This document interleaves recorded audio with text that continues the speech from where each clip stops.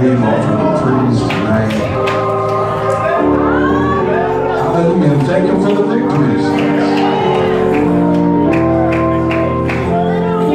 Certainly, we give honor and thanks unto God. It's always a blessing to come to 5th Street, to be with the saints here. Amen. So 5th Street, thank you so very much for this invitation.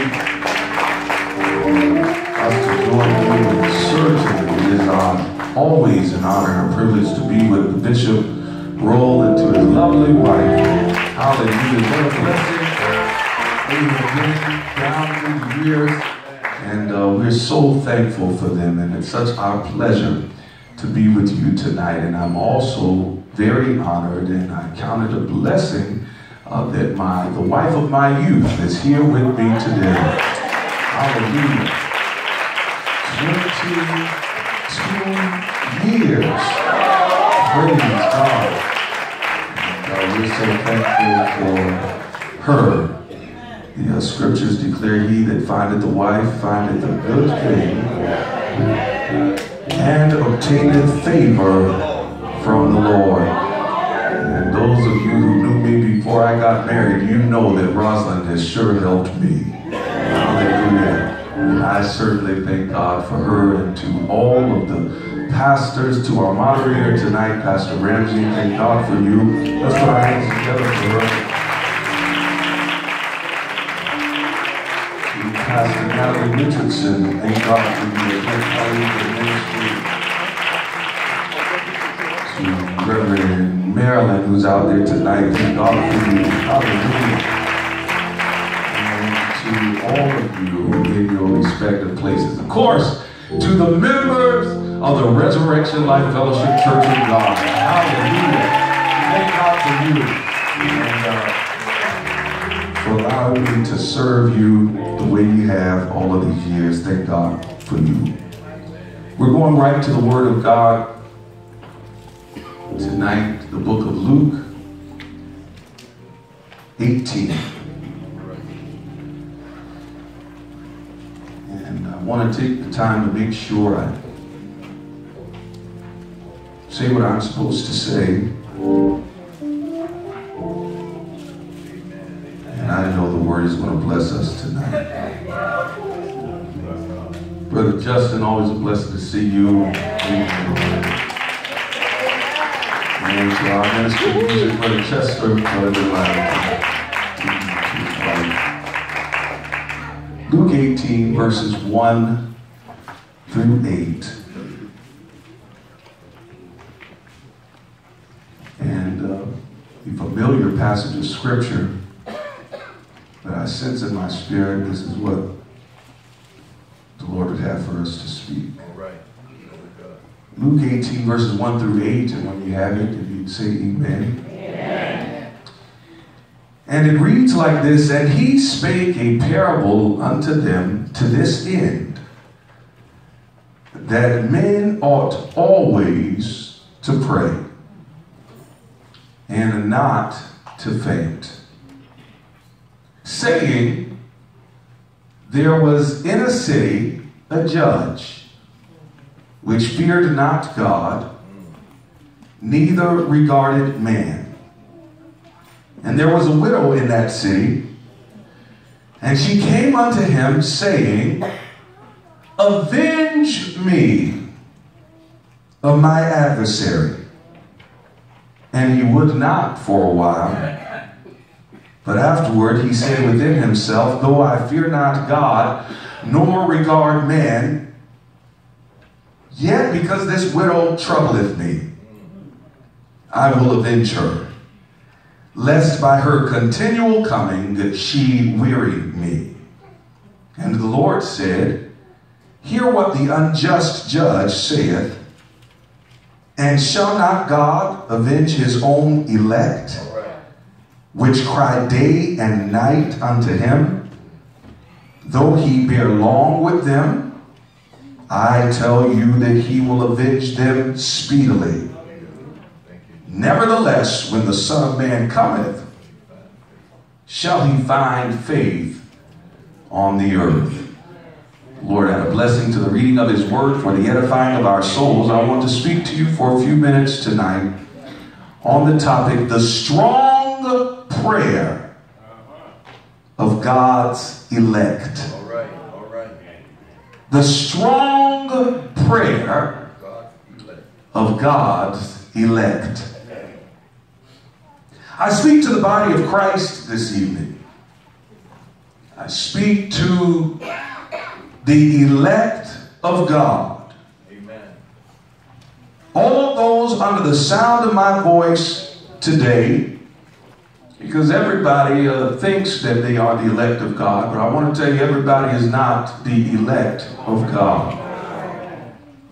I know we live in a time where, people say, I am what I say I am, and, feel like they can be what they want to be, but the elect of God is a set, called out group of people. Yes, it is. Amen, amen. They are a people who have heard the call of God, but not only who have heard the call of God, but who have responded in the affirmative. Amen. Amen. The scriptures say that many are called, but few are chosen. That word chosen refers to the elect. Many boast on the fact, oh, I know I've heard the call. Well, that's wonderful. But after you've heard the call, then you got to say, yes, Lord. So those who have heard the call and those who have responded in the affirmative, or who have said and continue to say, yes, Lord. Many of us said yes, Lord, one time 20 years ago, or 30 years ago, or 10 years ago. But look to your neighbor and elbow them, because it's late. You don't have to do a lot of elbowing because it's late. Tell them, are you still saying yes, Lord? Because that's what's important. You got to still be saying yes. If you are continuously saying yes, then you are the elect of God. What does it mean to be the elect of God? It means that you are God's chosen. You are God's ecclesia. You are God's called out ones. And he talked about the church, that he built his church. That was that ecclesia, that group of chosen ones, that group of called out ones. As I move hurriedly along here, there are many, many benefits to being a part of God's elect. One person said that membership has its privileges, but there are no privileges like the privilege of being God's elect. Your theme tonight refers to one of those privileges: persecuted but not forsaken, cast down but not destroyed. Not because of my family name, not because of the degrees I've earned, not because of the money that I have, but simply because I am the elect of God. Hallelujah. He whom he did foreknow, he did predestiny. Hallelujah. That's why we know all things work together for the good of them who love the Lord and who are the called according to his purpose. So many, many benefits to being a part of God's elect. But tonight, as I move hurriedly to the main point, one of the greatest benefits about being a part of God's elect is that your prayers are not in vain. Come on, say with me like you're happy about it. My prayers are not in vain. Yes, there are some people that are praying, and they're praying in a futile manner. But when you are the elect of God, your prayers are not in vain. I am God's elect, and God hears my prayers. I want you to say that with me. I am God's elect, and God hears my prayers. I've sensed in the spirit, and I want to tell you today, we have not seen the real magnitude of what real prayer by God's elect can do. Many of us still look at prayer as something that is a waste of time, or as something that people do when they can't do anything else. But God is saying, I want to remind you that there's nothing more powerful in this earth than the prayer of my elect. The prayer of those who I have called and who have said, yes, Lord. Hallelujah. I want you to say with me again, I am God's elect, and he hears my prayer. Hallelujah. Psalms 91 verse 15 says, he shall call upon me and I will answer him. I will be with him in trouble. I will deliver him and I will honor him. Amos chapter 5 verse 4 declares, for thus saith the Lord unto the house of Israel, seek ye me and ye shall live. John chapter 15 verse 7 says, if ye abide in me and my words abide in you, you shall ask what you will and it shall be done unto you. Somebody say amen. This is why in the book of James, James said in chapter 5 verses 14 through 16, is any sick among you? Let him call for the elders of the church and let them pray over him, anointing him with oil in the name of the Lord. And the prayer of faith, and we're going to come back to that. Somebody say with me, the prayer of faith. Prayer of faith shall save the sick, and the Lord shall raise him up. And if he hath committed sins, they shall be forgiven him. Hallelujah. Confess your faults to one another and pray for one another that you may be healed. For the effectual fervent prayer of a righteous man availeth much. 1 John chapter 5 verse 14 says it like this, and this is the confidence that we have in him, that if we ask anything according to his will, he heareth us. And if we know that he hears us, whatsoever we ask, we know that we have the petitions that we have desired of him. Amen. So when you hear these scriptures tonight, you may be saying, Pastor Hardy, what is the point? We already know all of these things. The enemy would have, or the Spirit of the Lord would have for me to remind you tonight not to allow the enemy to make you think that your prayers are ineffective. All right. I don't care how long you have been praying. I don't care what you have been praying about. I don't care what the obstacle or the challenge is in your way. God hears your prayer. Daniel chapter 10 verses 12 through 13. As we remind ourselves, Daniel was a part of God's elect. And he prayed and fasted for 21 days. And the answer still did not come. Anybody prayed for an extended amount of time and it seemed like things did not change? Seemed like the door still did not open. Still like the enemy still presented himself. 21 days and the answer still did not come. But God spoke to Daniel after that time and said, then said he unto me, fear not, Daniel, for from the first day that thou didst set thine heart to understand and to chasten thyself before thy God, thy words were heard, and I am come for thy words. But he said, but the prince of the kingdom of Persia withstood me 121 days. But lo, Michael, one of the chief princes, came to help me, and I remained there with the kings of Persia. In other words, as David or as Daniel was praying, there was warfare in the heavens, but God heard his prayer from the first time he prayed it. I want you to find God's elect next to you, and I want you to encourage them again, no matter how long you've been praying. Tell them that no matter how long, God hears your prayer. I come to break the back of discouragement over the intercessor tonight. I come to break the back of discouragement over all those who are praying consistently the will and the word of God, but seems like the answer just won't come. When you don't see the answer to your prayer in the physical, child of God, you have to know God has already worked it out in the spirit, and it won't be long before it shows up in the physical realm. Hallelujah. Come on, just say with me, out of the mouth of faith, tell them God has already worked it out. Hallelujah. Think about that challenge, think about that obstacle, and tell yourself God has already worked it out. Come on, tell the believer that is next to you, God has already worked it out.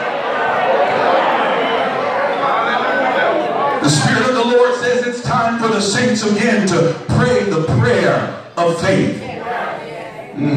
Come on, say with me, I got to pray the prayer of faith. Every prayer that you hear is not a prayer of faith.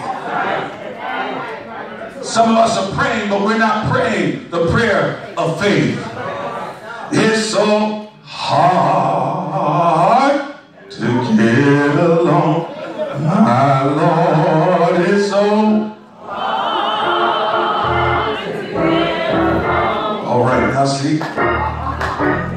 that's how some of us pray. We go to God. I'm climbing up. So when you all come on. Yeah, that's terrible. That's not, come on. That's not the prayer of faith. The prayer of faith is not a complaint. Some of us, when we go to God, we're talking about how terrible it is. How things are happening. God, you know they're trying to get me. Devil on my track. God, you know if it's not one thing, it's another. God, you know all the pain and all of this. Listen, that's not the prayer of faith. God says, I want to remind you again, it's the prayer of faith that saves the sick. What is the prayer of faith? Number one, it's insisting. The prayer of faith is, number one, insisting on the will of God. Whatever the situation is, the prayer of faith insists on the will of God and asks that God's will prevail on earth as it does in heaven. You remember what the Lord told the disciples when they said, Lord, teach us to pray. Our Father which art in heaven, hallowed be thy name, thy kingdom come. Come on. Thy will be done on earth as it is in heaven. Hallelujah. That's a prayer of faith. Whatever I am going through, I want it to conform to the will of God. I want the will of God done in my home. I want the will of God done in my marriage. I want the will of God done in my body. I understand what God's will is, and I'm praying for that will to be done.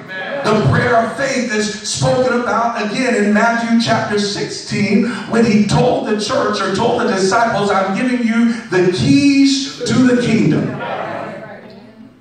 I'm giving you the keys to the kingdom, and whatsoever you bind on earth shall be bound in heaven. Right? And really, the way that's worded, it's really, the literal translation is the reverse of that, saying loose and bound, binding and loosing are legal terms. And what he's saying, if it is permitted in heaven, then you can permit it on earth. And if it's illegal in heaven, you make it illegal in earth. Come on, that's the prayer of faith. If we know healing is allowed, is permissible, it's the order of heaven, then we can order healing on earth.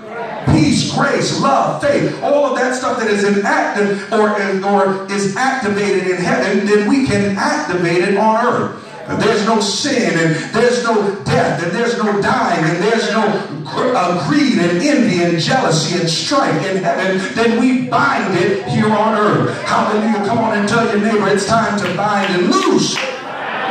In Jesus' name, whatever God has allowed in heaven, then we must allow it in the earth realm. Whatever God disallows in heaven, we've got to disallow it on earth. Come on and tell somebody again, you got to bind and loose in Jesus' name.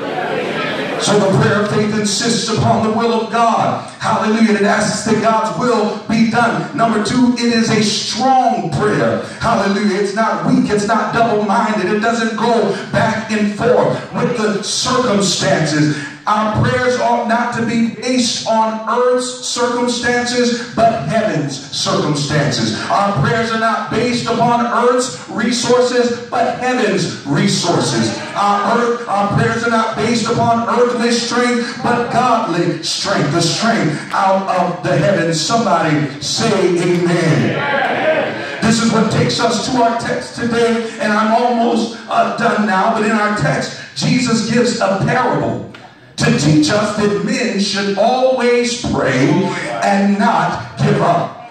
Though many in here today, many have heard this parable many, many times before. But I want to urge you to listen carefully to me as I share with you what I received from this text. Hallelujah. I want to make it clear the first thing about this parable. This parable is not about the judge.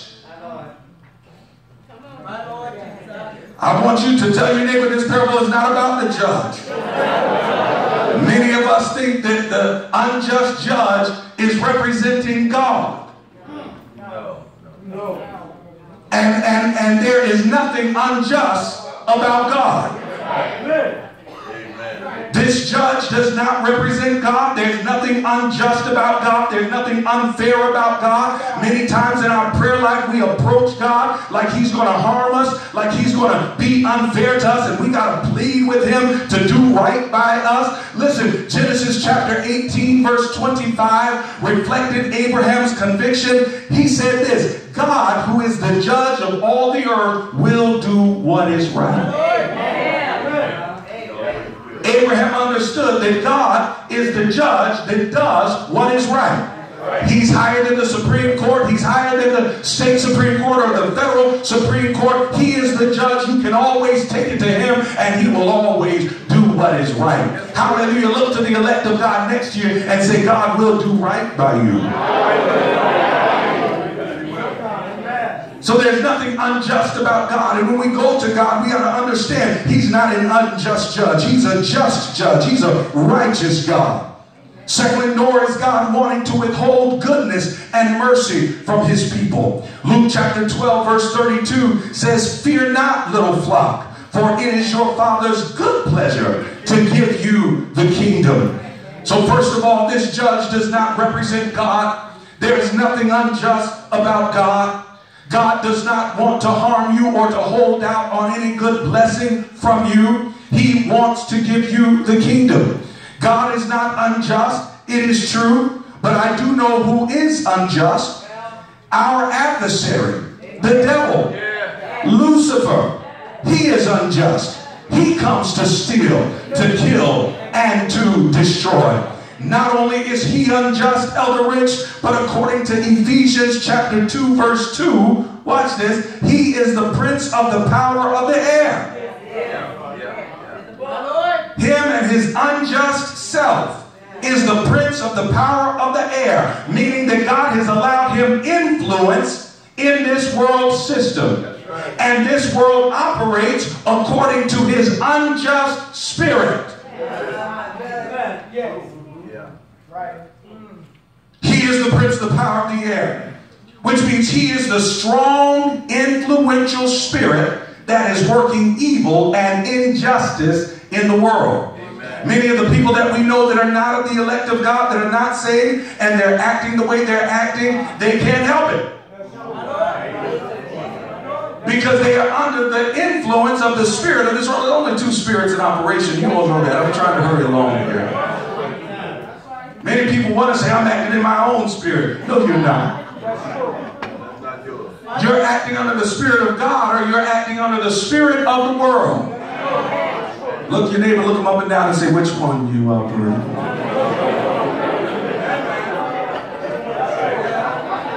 Only two. Spirit of God or spirit of the world, and the spirit of the world is the spirit of the devil. And it is that strong, influential spirit that is working this evil and this injustice in the world. And in this parable, we must let the widow represent God's elect. We must let the widow represent us. And we must let the unjust judge represent the works of Satan and his unjust system. Are you still with me out there? The unjust judge represents Satan and the unjust systems of the world. This parable serves to tell God's elect that the injustice in the world is no match for your prayers. All right. The injustice that we are facing, the injustice or the things that are trying to assail you or trying to hurt you or trying to harm you, they are no match for your prayers. No matter what injustice you may be facing, I want to tell you tonight, as I get ready to go to my seat, no matter what injustice you may be facing, continue to pray until you see results. Why do you have the right to say that? Because when I reflect upon Scripture, I can remember when Pharaoh rested his heavy, oppressed hand upon the children of Israel.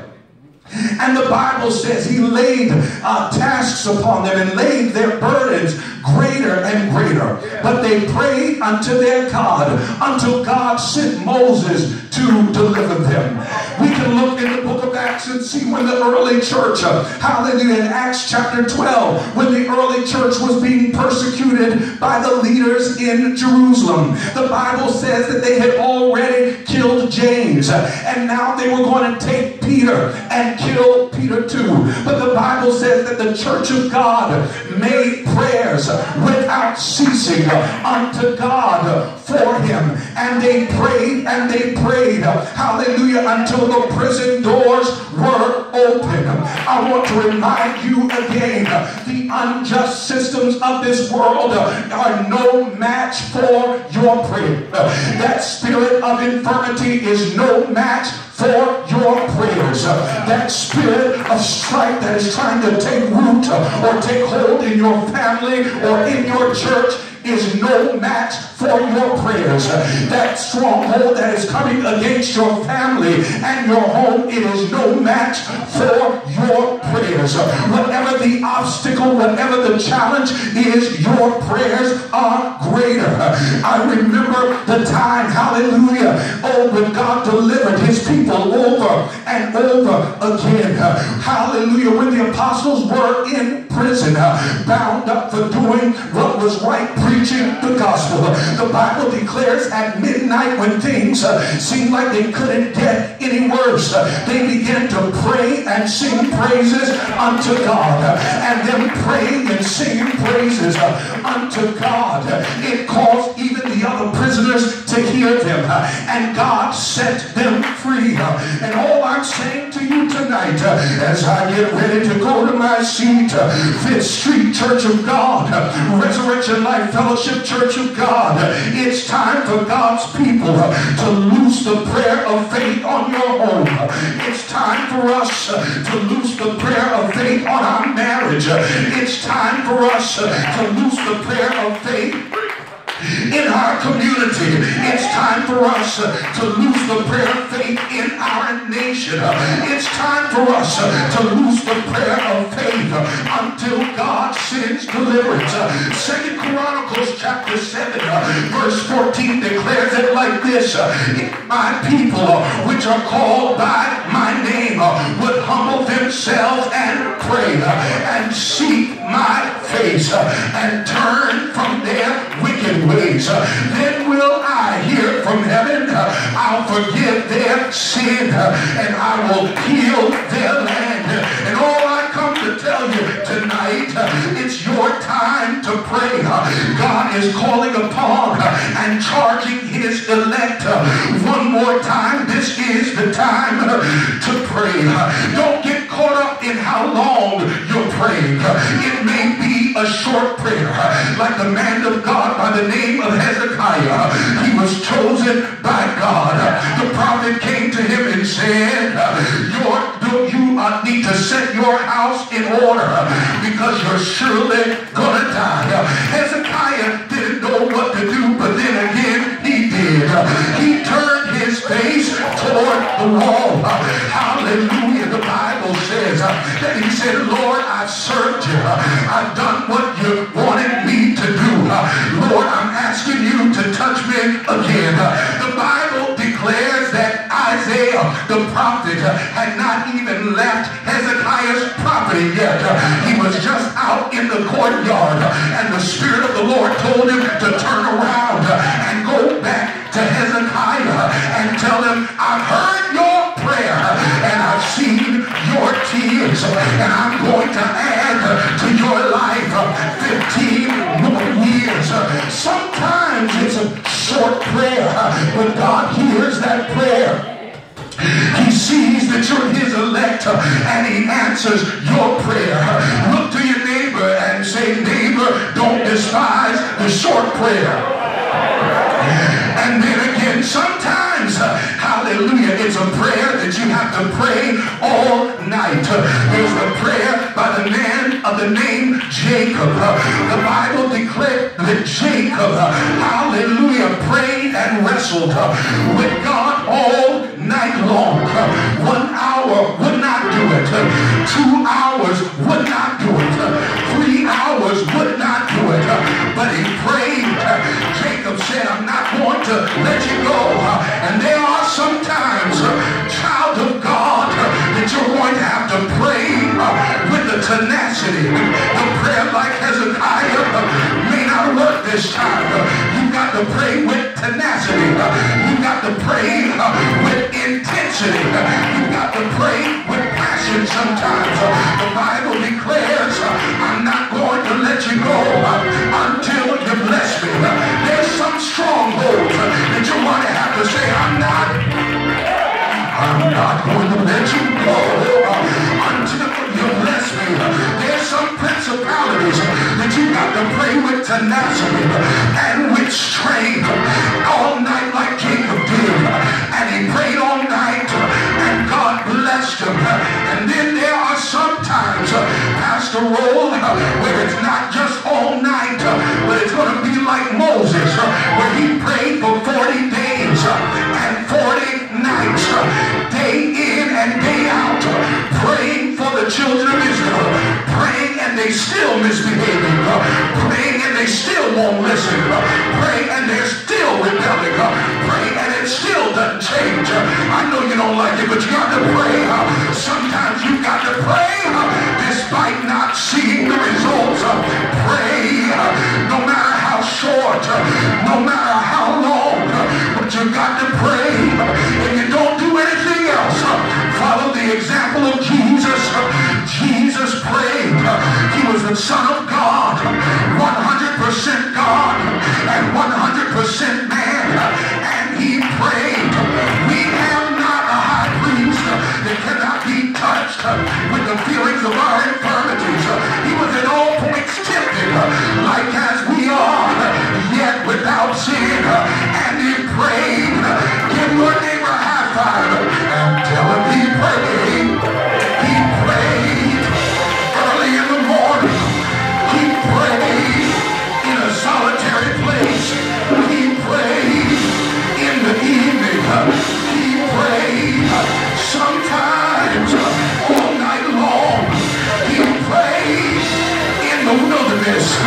He prayed in the garden of Gethsemane. He prayed while he was on the cross. And if Jesus had to pray, then we've got to pray. We've got to call on him. Somebody clap your hands and give God praise. It's time for the elect of God to loose their prayer on this world's unjust system. It's time for the people of God to loose their prayers on the spirit of infirmity. It's time for the elect of God to loose their prayers on the spirit of poverty. It's time for the elect of God to loose their prayers on the demonic spirits. It's time for the elect of God to loose their prayers on church killing. It's time for the elect of God to loose their prayer. Find 3 people and tell them, loose your prayer. Loose your prayer. Loose your prayer. Loose your prayer. Don't let it go.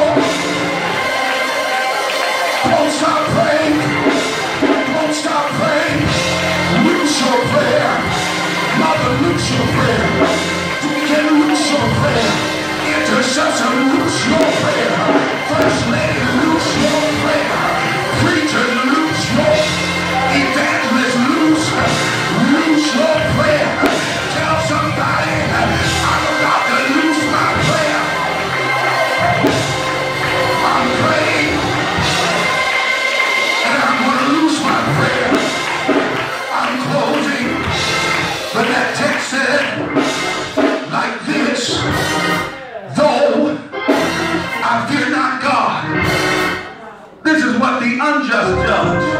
Said, Sister Brenda, the unjust judge said, though I fear not God, and I don't even regard man, but because this woman continues to come to me, I'm going to give her what she's asking for. God is not saying I'm like that. God is saying I'm better than that. God is saying an unjust judge who doesn't care about God and doesn't care about people will give somebody something that he doesn't even care about. How much more will I avenge? I don't have the time.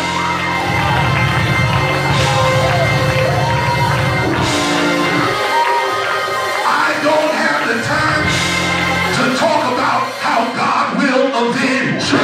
Tell your neighbor, God will avenge on my behalf. That word avenge, that word avenge says that God will redeem from the oppressor. He will take you out from under the influence and the pressure of the oppressor. Somebody say, God